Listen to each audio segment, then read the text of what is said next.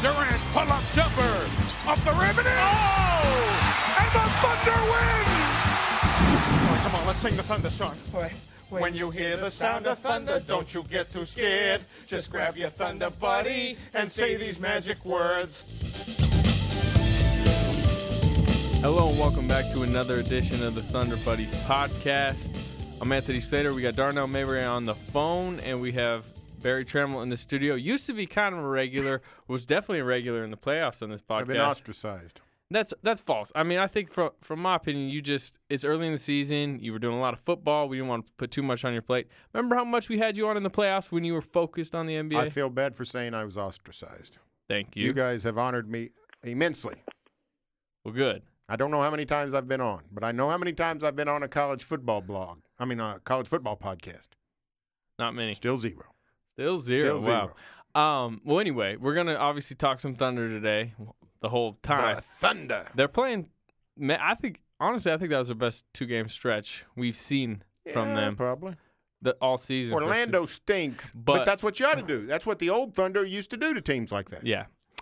We will get to that for all the people that want to hear that. But, obviously there's – it's kind of become a big story, I'd say, within media circles. It was the Russell Westbrook on Friday night after he drops one of his best games ever, 15, 17, and 17. Or 17. 17, 15, and 17, however you want to do it. 17, 15, 17. A Rajon Rondo line, a Magic Johnson type line. And then obviously everyone's probably seen the video after he talks about, he answers every question with just good execution. And then Barry kind of asks him what's going wrong, and he says, "I don't like you, Barry," basically. He didn't say my name. He didn't. I don't like you. And the funny thing is, it has been introduced to people like, hey, like look at this video, what he did. He's been doing this for about 2 weeks. He hasn't. Yeah, that's what you said on that road trip. He was doing some of that. Look, this is where it started. It started about 2 weeks ago in the Phoenix game. He gets ejected. Right. At home, he gets ejected, and this is why I think he started doing it. Yeah. But they made him stay around and talk to the media. He might have left in the third. He probably would have left right after his team was done with their post-game talk and not talk with the media. They made him stay around and talk. He clearly did not want to talk. He probably didn't want to get fined. He didn't want to say anything regarding the altercation. So all he said in his post-game comments were, it was a good win for us. Darnell, everyone was asking about, the situation. Why did Markieff Morris do that? And he just said, it was a good win for us. It was a good win for us. And then following that, I kind of think he was like, you know what? Maybe that's just the best way to go about it from now on. And just don't answer their questions. They won't really want to talk to me. So he did it at practice last week. And then, Darnell, you were in Houston. He kind of did it in Houston, right? Yeah, but I didn't stick around to see it. Yeah, because there's not much of a reason. There are wise men among us. Yeah, he did it so bad in practice the other day that after 4 questions, nobody asked another question. And they're like, anyone else? And, he's like, really? That's all 4 questions? I was like, why would we ask you another question? And then obviously the big one was in Phoenix. Just, I guess, Darnell, he was good last night, though, in Orlando, right? Yeah, he was superb last night, and his superb is still kind of ordinary for most everyone else. But he fielded, I believe it was 7 questions. He answered them all as thoroughly as he possibly can, apparently. At least for what we've come to know as thorough from Russell Westbrook. And he was good. I thought he was going to try to do the Marshawn Lynch thing again because, at least to his credit, when he did it Friday against Golden State, he did it after a great performance, just like he did it after a bad performance or one in which he got ejected. So at least he was consistent. So if he's going to do it, I say just do it, as opposed to only doing it when you have bad games or play poorly and not doing it when you play well. Anyway, I think the biggest thing I want to dispel on this podcast, especially because we have Barry in here today, and he's kind of been at the center of it because that was directed to you, although I believe you are one of many he doesn't like in the media, is that we're mad about it. We're angry that he did it. I'm not angry. He's honestly, through those 2 things, he gave us more post-game quote. Like, I've used more Russell Westbrook quotes in the last 2 weeks than I ever have on this beat. Because he was never, great, like you mentioned. it's his prerogative. I mean, we're just bringing to the public, hey, this is how he acts. Like, you want to know about your star? This is how he treats us. I'm not mad about it. I took no offense because, like I told him, I said, "Are you mad at Nick Gallo also?" Yeah. When he's answering Nick, he didn't answer my questions the way he did because he doesn't like me. Mm-hmm. He's mad about something else. He's upset with something else, or he's discovered some new. Because he was answering Nick the same way, and he, by his own admission, loves Nick. So I wasn't upset. In fact, I told the Thunder this. I took it as a positive sign because he looked me in the eye when he talked to me. Yeah. He usually doesn't do that. So, I thought there was at least grounds for to start a dialogue. I don't know what he's upset with me about, other than I assume it's the Scott Brooks column from a week ago. That's the only possible thing it could be. It's the only possible thing it could be. I just don't think he likes that we're allowed to go into his locker room. He's very protective of his locker room. I don't think he likes that we're allowed to go in there, and I don't think he likes that we're allowed to ask him questions specifically about injuries, coming back. He's always hated those questions. I don't think he understands why we're allowed to ask him kind of, personal questions about how he played. Meanwhile, he can't ask us. I guess he can, but why he doesn't want to. But I think that's his biggest issue. Like, why are we allowed to do the jobs that we do? And that's legit. I can sort of understand that. What I mean? But I'm just saying, I don't know what he possibly. Why he singled me out and said, I don't like you. He singled you out because you were the first person to question why he was doing the Marshawn Lynch thing. So you think he said that just because I'm said what's wrong? Seriously, if Darnell had said, hey, what's wrong, or if I had said, hey, what's wrong, or somebody else. That's possible. I think he would have said the same thing. I really do. Darnell, your thoughts on that? Yeah, it had nothing to do with Barry. I should say little to do with Barry.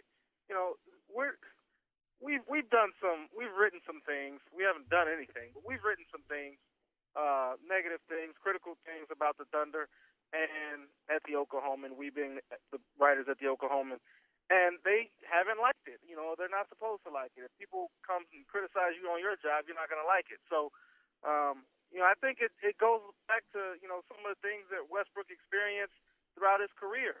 People calling him, not a point guard. People questioning his decision-making. The headline last year in the playoffs obviously didn't help our cause at all, even though that was on Kevin Durant. Those guys are tighter than probably anyone on the team at this point.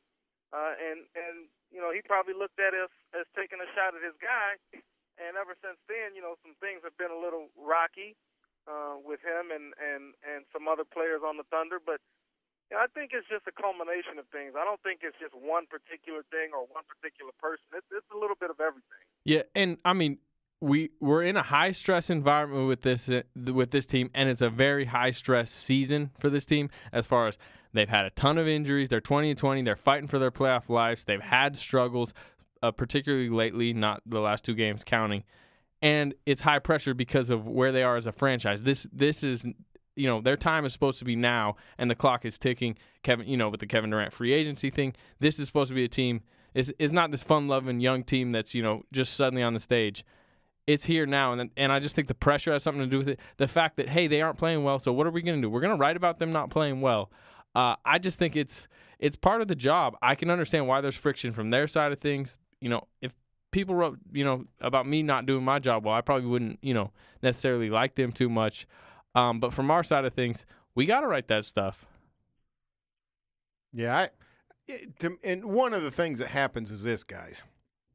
The NBA season is so long, and the access to these players is so good.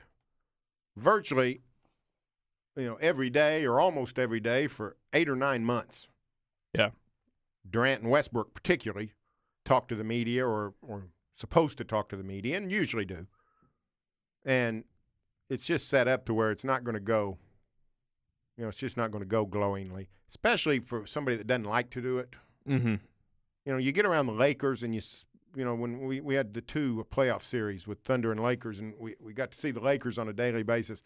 A lot of those guys enjoyed it, and they didn't see it as drudgery. They didn't see it as a duty. They just thought, it's a chance for me to get my message out. So, if you do see it as drudgery, it can wear on you and things bubble over. Now,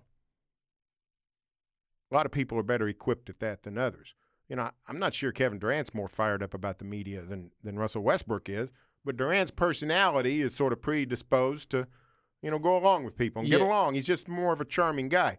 Russell Westbrook is more of a, you know, confrontational type of personality. So things are bound to boil over. So, like I said, I didn't take that personally the other night. No. I think along with being more charming, I think Durant's a little bit more aware and concerned about his public image and what's out there.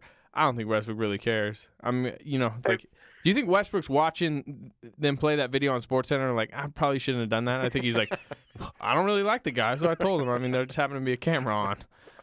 He can do no wrong in his mind. I mean, that's just the way he's wired. I mean, we've probably all grown up with people like that, or to this day know people like that in our lives. But Barry, the one thing you'll say, and I do agree with you, the access is great in the NBA.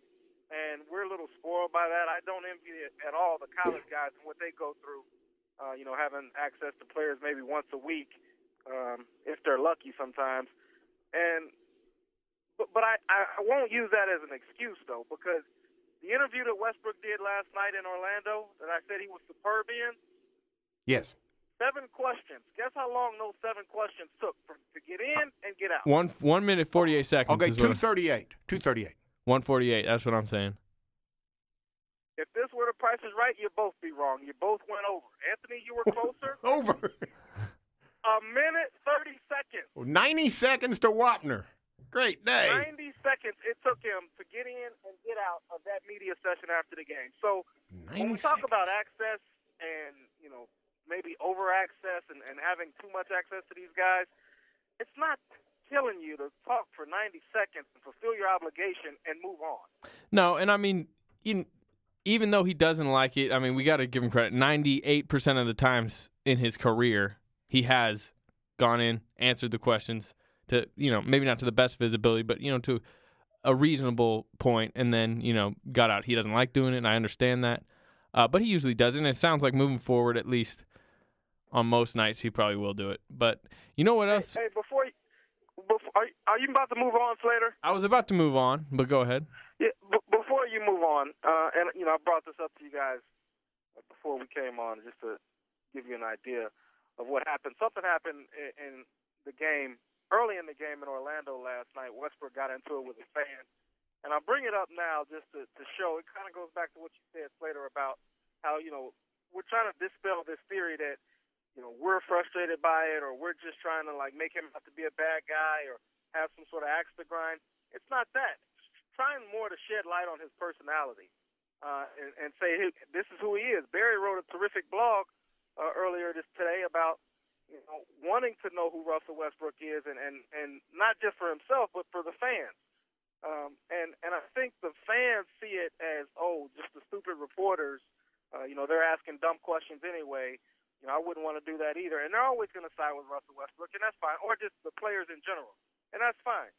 But there was an altercation last night, a little bit of an altercation. You know, it wasn't physical or anything, but there was an argument that took place between Russell and a fan sitting courtside at the Magic game yesterday. And so what happened basically was someone made a great play while Russell was on the bench, and when he comes out, he generally sits toward the end of the bench, if not at the very end of the bench.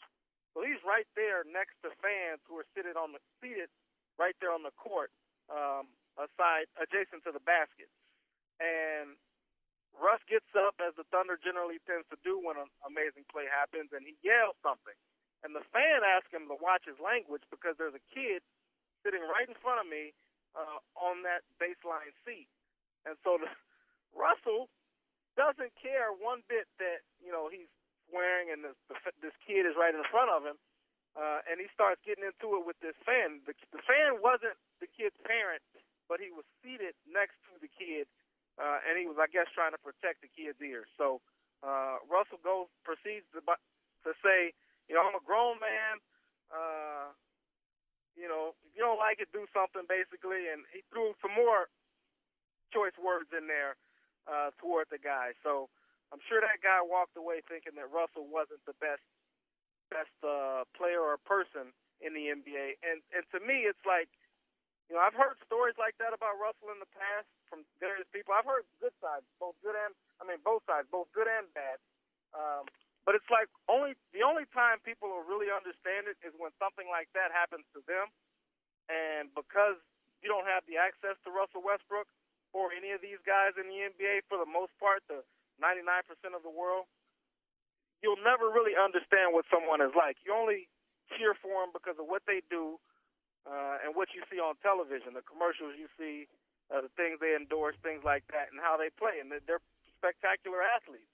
But it's just when something like that happens, that's the only time you get a true indication of someone and who they are. And the guy's point to Westbrook was, yeah, I know you're a grown man, but try to be a human about it. There's a kid here. But let's just try to watch the language. A great example about two things, but a great example of what you're talking about. Kendrick Perkins has this, reputation externally from people. He's this like mean, Grinch kind of guy on the court. He's always, kind of getting mad at refs, getting mad at players, his own teammates, getting mad at himself. He's one of the nicest guys I think any of us have dealt with in any kind of media. I mean, Barry, you've covered so many things over your career. Kendrick Perkins up there with the greatest guys to deal with, right? Oh yeah, he's up. He's. He's not tall, but I mean, he's easy to deal with at pretty much all times. Yeah. And then another thing about Russ, Darnell, you wrote about it for the Christmas game. I mean, he's very active in the community. Not just active because he wants his name out there that he's active. I think he genuinely cares about the community and helping at need families and stuff like that. And to his inner circle, he seems to be friendly and very loyal. He just seems certain people he doesn't seem like in that we're grouped into that because of our job, I think. And he makes enemies out of those people. I mean, real or perceived, he makes, like the guy last night. For the rest of the night, and it was actually comical at that point, anytime Russell made a great play, he'd stare at maybe the cameras caught it. People don't know what's really going on, but he would stare at the guy right after making a play. And every time Russell did something, or either turned it over or missed the shot or missed the free throw, the guy would stand up and give him a golf clap. It was the greatest thing ever. But for a while there, it was contentious.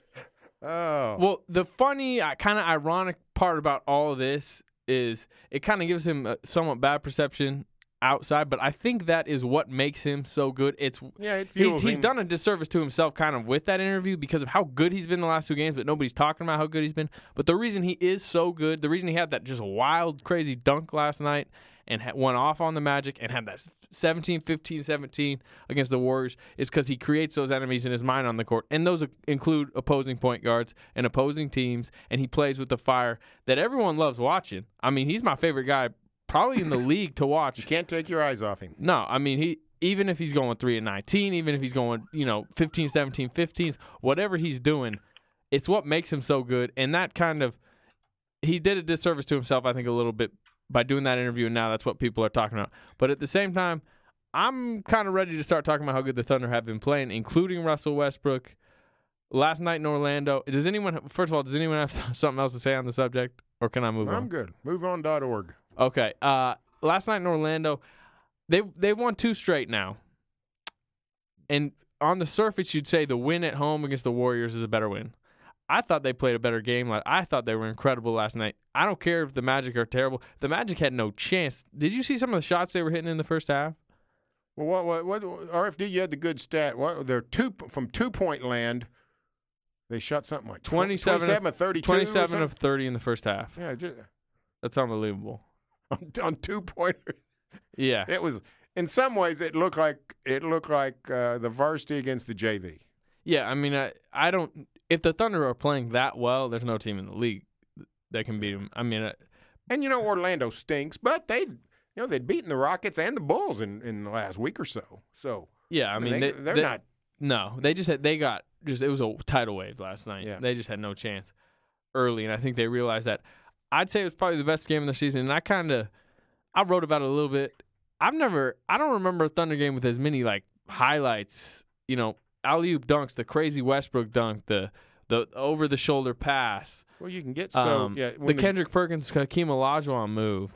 Well, the Thunder, when they get in a groove, you call it a tidal wave. They can be really hard to stop, and especially in transition, because especially when Adams is on the court, everybody out there is athletic, and so they just sort of. It seemed to me they seemed to me that they've sort of got the weight was lifted off of them, is what it amounted to. The weight was lifted off of them. Yeah.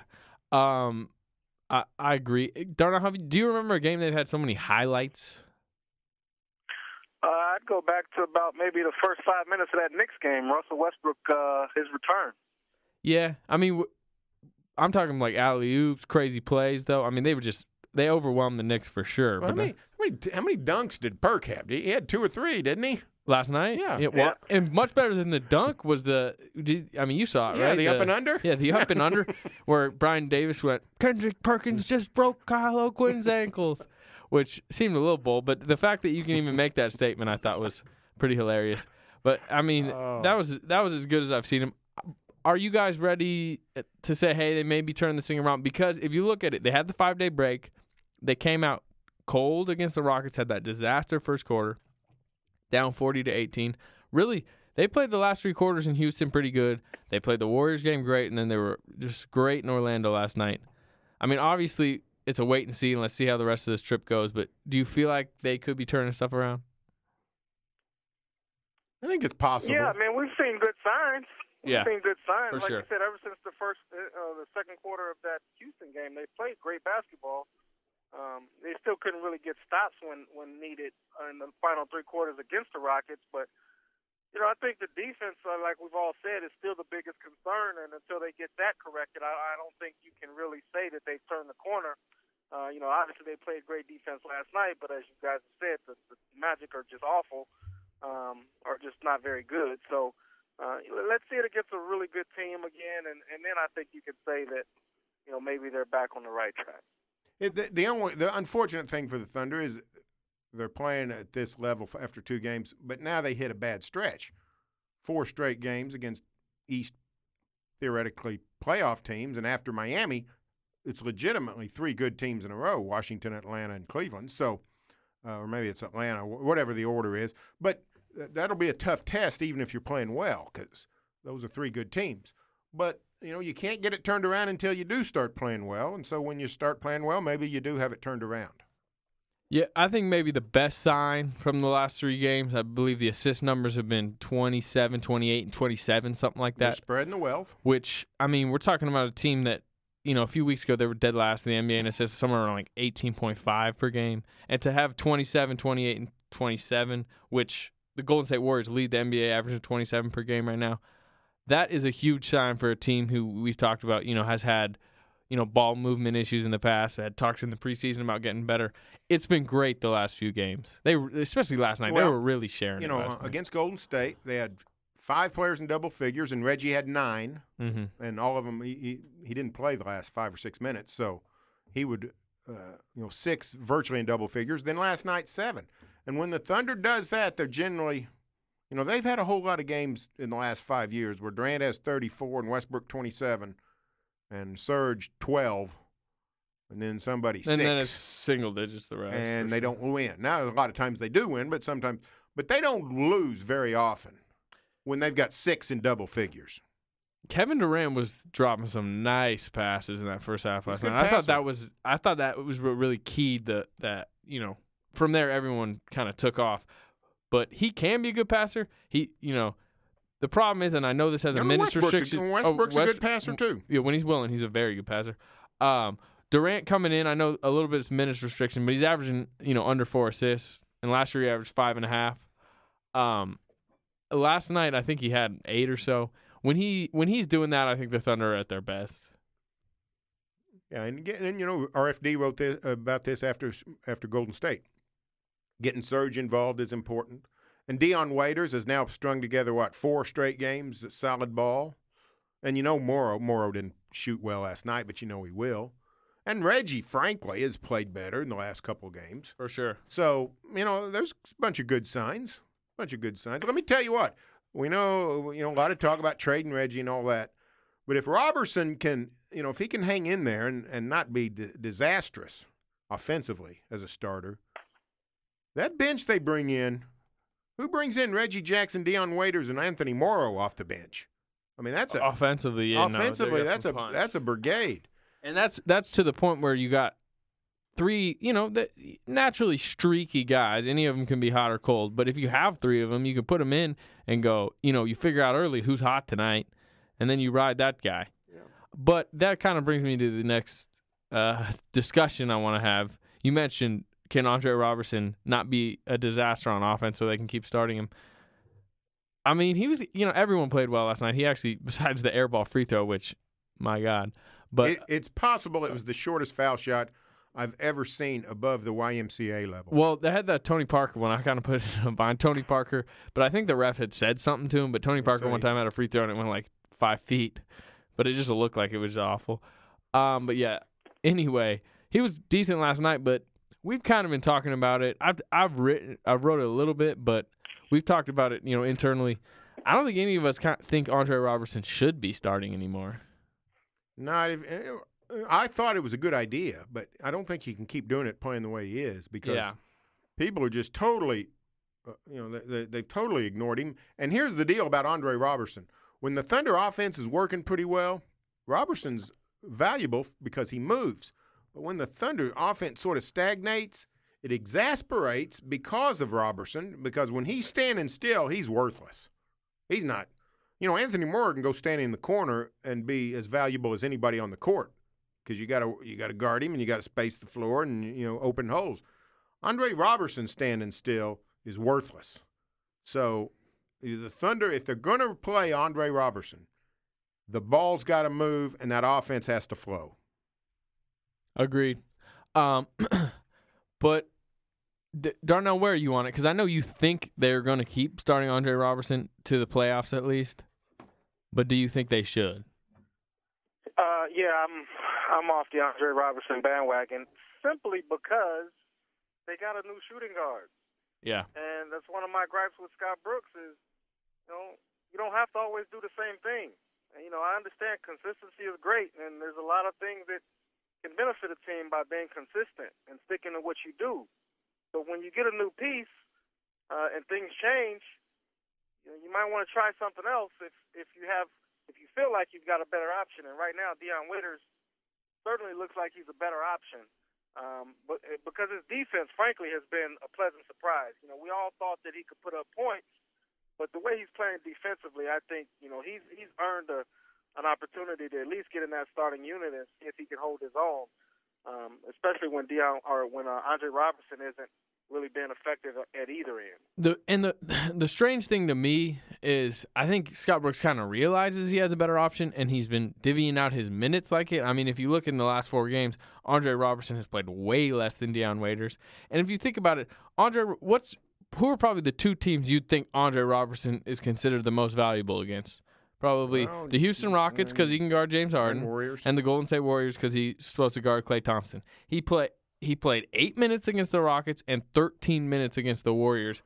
Meanwhile, Dion Waiters played 31 minutes against the Rockets and 37 minutes against the Warriors.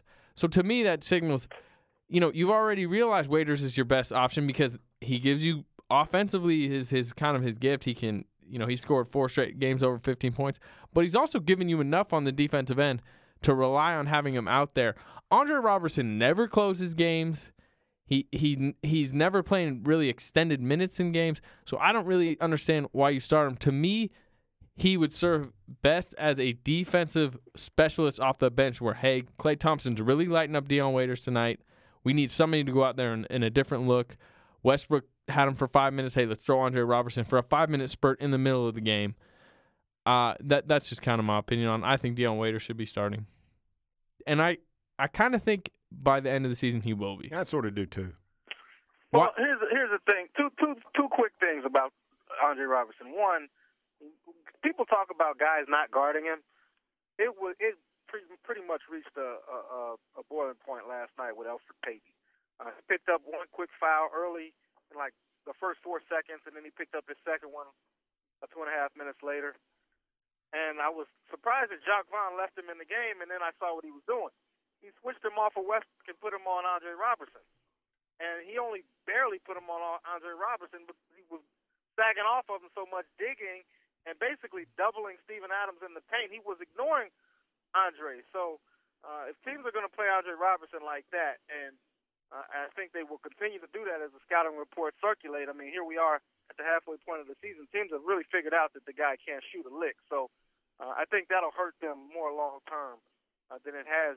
Than we've even seen it hurt them so far in the first half of the season. The second thing is, I don't see it changing. You know, even though we all agree that it probably should at this point, I think Scott Brooks is going to stick to it, and I don't think he's going to change it until it's desperation time like we've seen in the playoffs when he set Thabo Sefolosha against Memphis. He set him against the Spurs, you know, in those final few games when they got into that hole. I think that's the only time Scott Brooks is going to finally say, hey, we got to do something else. We'll see. It'll be interesting. By the way, a quick pause on this podcast. I deserve a little bit of congratulations. Serge Ibaka hit 4 threes last night, meaning he has hit 60 on the season. And before the season, Barry, I don't know if you're aware. We did an over-under podcast. You had the over. Well, first of all, I created the over-unders. You know, You set the parameters. Before I took the over on that, I set the over at 60. And Darnell almost stormed out of the building. He thought it was so ridiculous that I even set it at 60. And then when I took the over, he almost fainted. And I just want to say it is, what's today? January. What's game 40? We're not halfway We're home. not halfway through. And Serge Ibaka hit number 60 last night. Can I get at least a golf clap from you, Darnell? I'll give you a golf clap that it took you 30 minutes to actually bring it up. Here's the deal. You know, Serge Ibaka, you know, he enters the league as Bill Russell. He might leave the league as Ray Allen. That's bold. Ryan Anderson, maybe. Hey, Barry, because me and Darnell have talked ad nauseum about Serge's threes. I think it's, you know, you got to do it. He's a top 14. He's shooting, you know, however many he shot, about 200 this season. I think 140, actually. He's shooting 41%. That's like 14th in the league. I think you got a weapon like that. He's clearly a top-level three-point shooter. You got to keep going to it. Darnell's more, hey, get on the block, you know, rip rebounds. There should be a mix of it, obviously. We both kind of go to extremes on the argument. Where are you on Two things. One is I don't mind him shooting a ton of threes as long as he does mix it up. And, frankly, in the last few games, I've seen him doing more. He really got with it against Golden State, I thought. Going to the hoop, getting a bunch of rebounds. Last night I saw some of that. You know, everything was working, so you didn't have to do much of anything. So as long as he's doing that. And here's the other thing. If the floor gets spread, I don't care who's spreading it. Anthony Morrow, Dion Waiters, Serge Ibaka. When the floor gets spread, that's fabulous news for Kevin Durant and Russell Westbrook. Someone mentioned this to me. Kevin Durant, since he came back, had not been attacking the rim very much. That changed Friday night with Golden State. He was much more aggressive, much more in attack mode, and we saw a lot of that again last night. Everything worked. But that's when Durant's at his best, is not when he's just standing there. You know, he's the guy that can sort of fall in love with the three-point line. You want Kevin Durant attacking, and the one way he can attack the best is if somebody like Serge is spreading the floor, especially taking a big man out. Mm-hmm. So I like it when he shoots the threes, and particularly since he's making them. Yeah, and one argument people have is, hey, he's not rebounding as much. You know, his rebounds are down, and they are. I think he was 8.8 last year. He's something about 7.4 this year. But that's not an issue with this Thunder team. They're number one in the NBA in rebounds. Serge Ibaka doesn't rebound a ton, even as a 4, because guess what? Everyone on the rebound. Everybody rebounds. Russell Westbrook, probably the best rebounding point guard in the league. Andre Robertson, a great rebounder for Kevin 2. Durant is an unbelievable defensive rebounder. For a 3, he's a great rebounder. Steven Adams, solid. Yeah. I mean, Kendrick Perkins come off the bench, good rebounder. They have good rebounders they do have good all rebounders. over. So if you have that Reggie's a good rebounder. Yeah. If you have that many good rebounders, nobody's going to rebound at a high rate all the time. Yeah. Serge Ibaka has if everybody's getting 6, nobody can get 16. Yeah. So, you know, maybe he should attack more. He's actually – hey, that move he had against the Warriors, Serge, when he did a little pump, get to the rim, that was a nice move. Darnell, where are you at on this argument now? Because as he hit 60 last night, I saw you kind of subtweet me and say, well, 8 of his 10 shots have been from 3 tonight. You know what? You're the second person that has accused me of subtweeting. You're a subtweeter. You subtweeted me last night. There's no doubt about it. That was a subtweet. You of all people should know, I don't have a problem going at it with people, especially on Twitter. I don't care if it's real life or Twitter. But That's if you true. come at me on Twitter, I will definitely come back at you on Twitter. So why on earth would I subtweet anyone, especially you? But anyway, I mean, I'm happy for him. You know, he's evolved into a really, really good three-point shooter. I think percentage-wise, he's the second best on the team. It's great. I think it's good for the Thunder. I don't think it's the best thing for the Thunder long-term because as we saw, even in that Orlando game, he has a tendency to fall in love with it. And like Barry, you know, I'm not asking him to get on the low block with his back to the basket. That shit failed a long time ago. I gave up on that a long time ago. But I'd like to see him mix up some other things, play more like he did against Golden State as opposed to what he did last night against Orlando. You know, use that pump fake, get to the rim.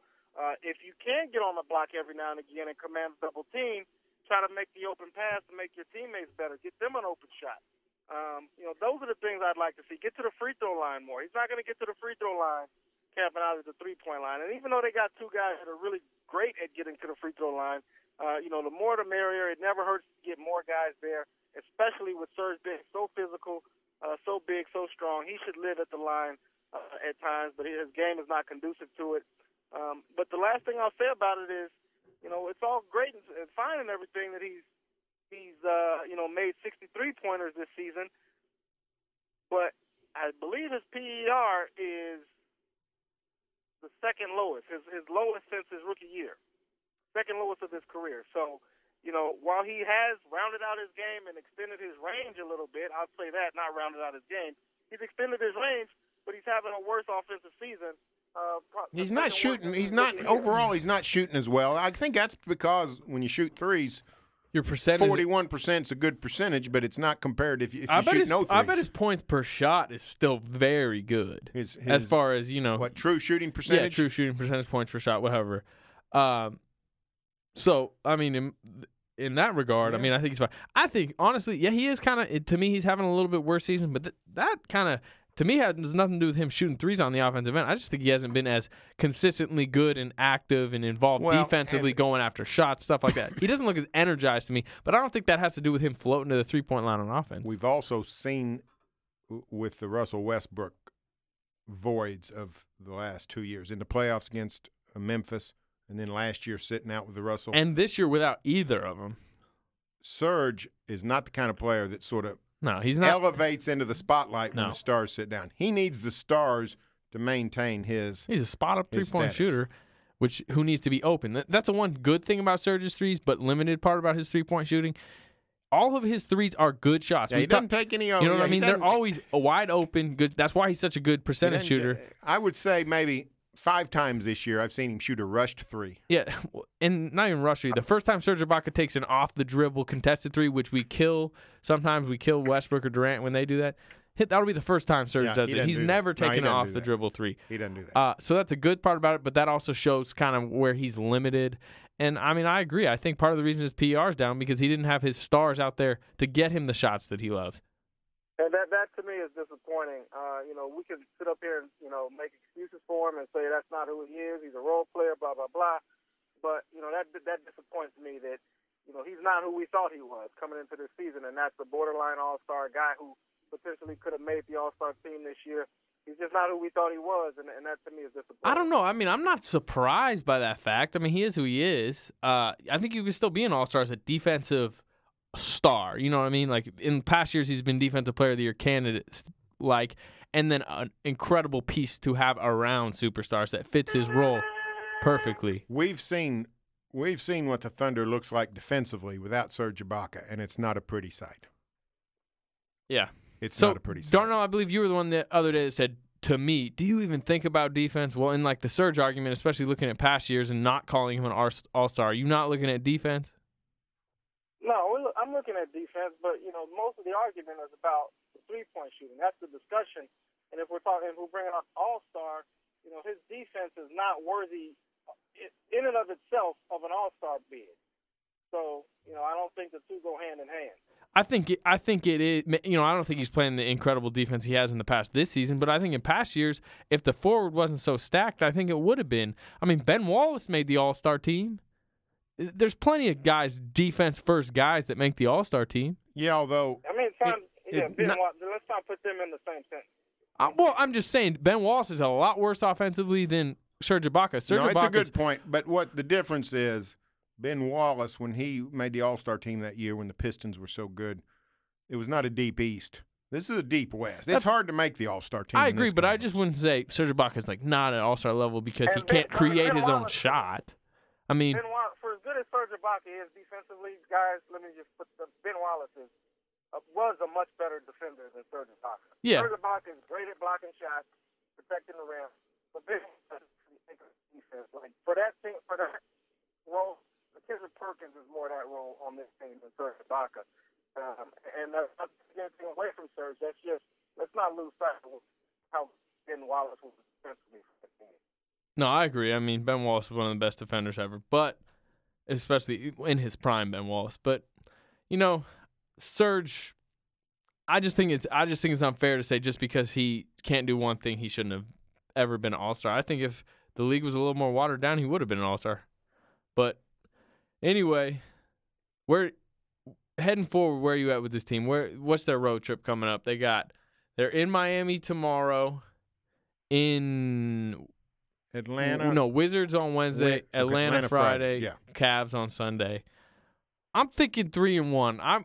After seeing them last night, 3-1 the rest of the week. I think that 5-game layoff gave them a real good rhythm. I think they came out cold, obviously, against the Rockets, but I think they're about to hit a rhythm. I'm saying 3-1 just because I think it's going to be real hard. I mean, we're talking about the 1-2 teams in the East right now, the Hawks and Wizards, and then it looks like the Cavs are kind of catching a rhythm because LeBron seems to be back in a groove. So I think 3-1 will be a good record, and I think they're going to get it. I think 3-1 would be a great record. Yeah. And they're not going to get it. I'll say 2-2. Darnell? Yeah, I'm going to go 2-2. I think they're going to either lose it. I think they definitely could lose at Cleveland. But that Washington, Atlanta, I don't know. I think could drop one of those as well. Atlanta might not lose again. They may just win. I'm really they might win all the rest of their games. I watched them play the Bulls. I haven't watched a ton of Atlanta games, but I saw they were playing in Chicago, which you would think would be a really tough game. And I was at my house and I had time to watch it, and there was no Thunder game. And I was like, you know what? I got to watch this Atlanta team. How are they so good? They're 26-2 or something since Thanksgiving, and they just dissected the Bulls. They pass the ball. They pass the ball so well. Everyone on the team can shoot well, or at least through the starters. Korver, Teague, all those guys. Korver's unbelievable. Korver's shooting like 53% from three this year. He's getting talk for MVP. Okay, that's a little bold, but that's a guy that. And we just had the Serge argument. I know he doesn't do a ton defensively. He's pretty, he's better than people think defensively. He's a guy that should be an all-star. Just the stuff he does, I think he went 7-9 from three against the Bulls. Like, he was so unguardable. He had some 1-3 in the corner that, it was crazy. But I think this team is still underrated despite the great record. Darnell, what do you think about your Wiz? I just want I was going to say something about the Atlanta. I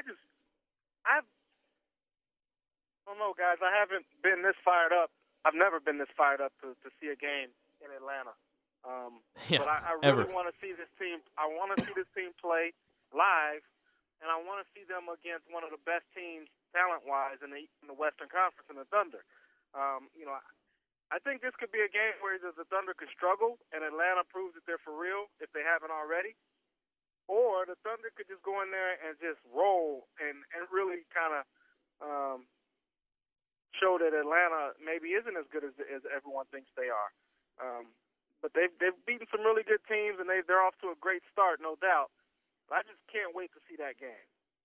Yeah, that's going to be good. Are the fans turning out in Atlanta? Yeah, I heard they've sold out 6 or so straight games, really? Something like that. It wasn't good early in the season, obviously, especially coming off the thing that happened this summer with Danny Ferry and stuff. But yeah, apparently they're selling out. That would be a good game to get. You got a nice little trip, Darnell. I'm a little jealous. Miami, D.C., Atlanta, and then although you got to go to Cleveland, that's going to be a good game Sunday, I think. Yeah, I think that could be a really good game or a dud. It's the final game of a 5-game trip for the Thunder. And Cleveland is fired up now. That doesn't necessarily mean that they're going to play great, but they got a lot to play for, sort of similar to the Thunder. And, the Thunder could run into a buzzsaw in that game. So I think that could either be a great game or a stinker. We'll see. It's going to be an interesting week. And beyond that, we will talk to you again. Anyone else got anything else they want to say about the Thunder? Westbrook, anything? Sounds like a no. I got nothing. All right, we'll talk to you guys again. I was hoping you two would say you liked me, but I guess that's not going to happen. I don't know. The jury's still out. I'll pull a Russell Westbrook. I'll pull what Russell did with Nick. I love you, Barry. But he doesn't like me. Anyway, we'll talk to you again next week. See ya. Durant pull-up jumper off the rim and and the Thunder win! All right, come on, let's sing the Thunder song. When you hear the sound of thunder, don't you get too scared. Just grab your Thunder buddy and say these magic words.